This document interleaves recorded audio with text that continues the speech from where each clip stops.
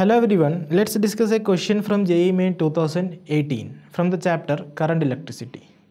So it is given that in a potentiometer experiment, it is found that no current is passing through galvanometer terminal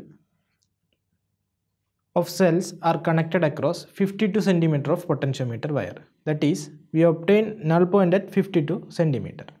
If the cell is shunted by 5 ohm resistance, the balance point is found at 40 cm.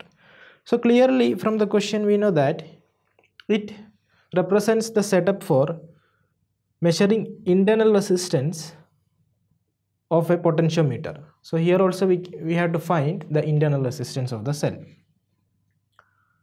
For measuring the internal resistance of a potentiometer, we will connect the cell of internal resistance r with the potentiometer wire, say AB, of length L, and if galvanometer reads 0 and we have a resistance R shunted with the cell, at first we will not include this resistance in the circuit so that no current flow through the cell.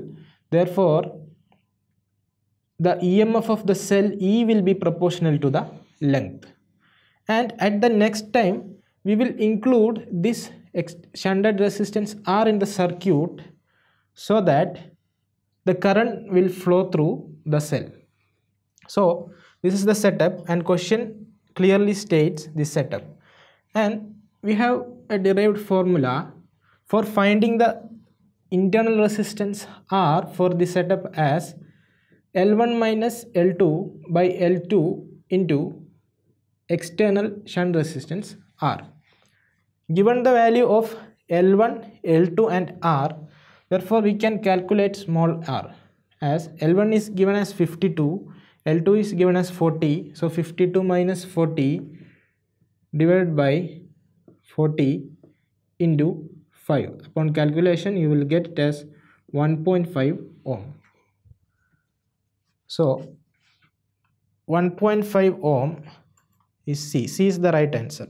To get more about this concept, you can watch the video here, which is of small duration, and you can go through book Electricity and Magnetism by D.C. Pandey, page number 44, line number 7. Thank you.